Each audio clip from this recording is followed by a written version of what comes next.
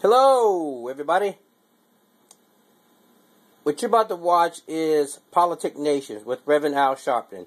And on this discussion, he's going to talk about the Governor Nikki Haley of South Carolina, a Republican governor, who is trying to pass a law to have everyone who do not have a photo ID, they must purchase one.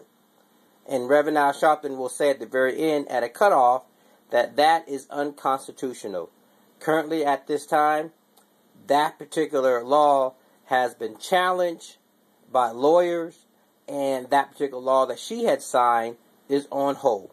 So let's listen to what she's going to say. Even though, again, this is going to be a cutoff. 68 DMV officers to possibly handle all 178,000 voters who don't have official IDs.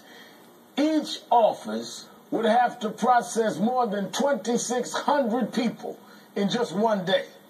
But somehow, Governor Haley thinks this is a great idea. Find me those people that think that this is invading their rights. Fine, and I will go take them to the DMV myself and help them get that picture ID. Governor Haley giving 1 day of free rides doesn't make up for the fact that this voter ID law is unconstitutional.